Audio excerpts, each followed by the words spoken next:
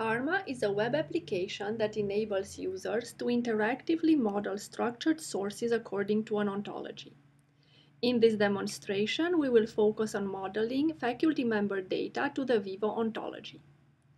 The system has the VIVO ontology preloaded, but you may load other ontologies required for modeling your data. Now we import the data that we are planning to model.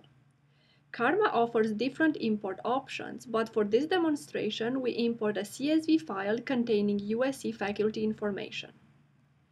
We get a preview of the data, and if the data appears as expected, we can import it.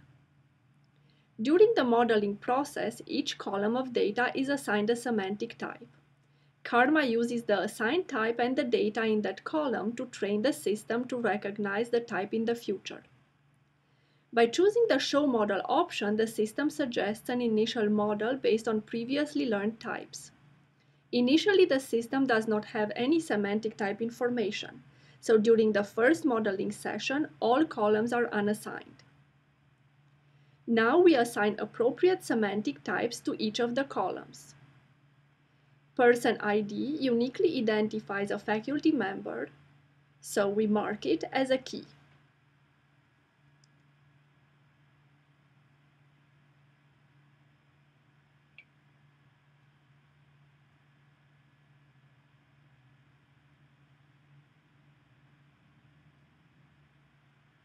Now we proceed to assign semantic types to the remaining data.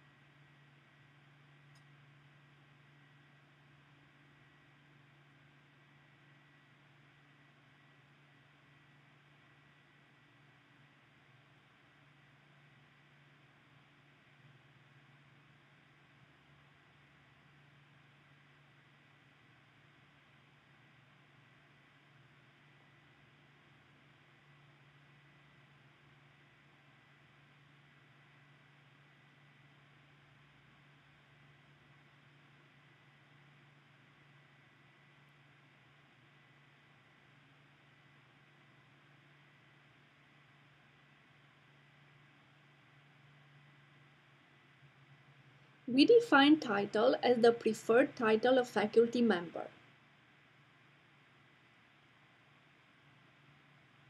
But title is also the label of a position, so we add it as a synonym semantic type.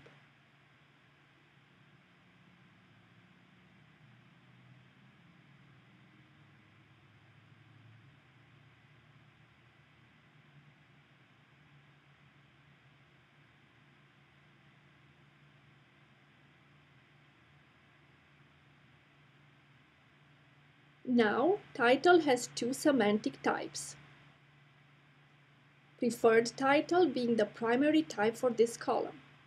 The primary types are used by Karma to compute the minimum tree that connects the assigned semantic types via properties in the ontology. This tree is presented in the GUI just above the data. For department, we do something similar. We map it to organization ID and label.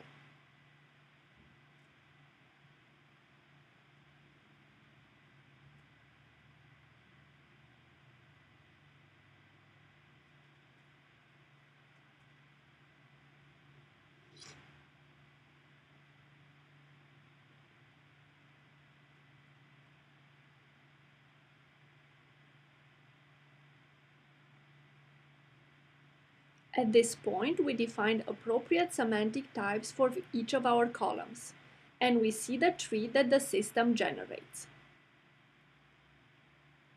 We would like the classes that we defined, faculty member, position, and department to be connected by the object properties position for person and position in organization. We proceed to change the links between the classes to reflect this. In order to do this, we click in the tree at the location where we would like to make the change, and we choose the desired object property.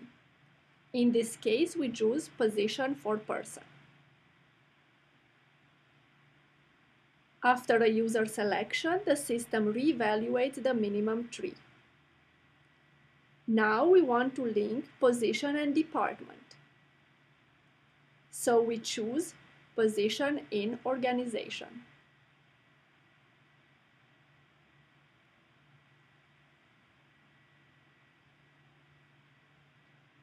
At this point, we have a model that we are happy with. The next step is to generate RDF. In the Publish RDF dialog box, you can specify a RDF namespace. For use with VIVO, the namespace should be the default namespace defined during your VIVO installation. You can also specify if the RDF should contain inverse properties. For VIVO compliant RDF, this should be checked.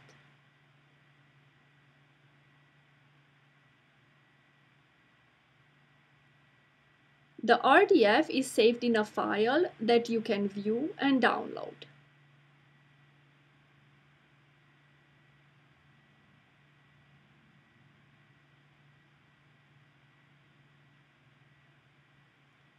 Now we have RDF that complies to the VIVO ontology, so we can import this RDF directly into VIVO.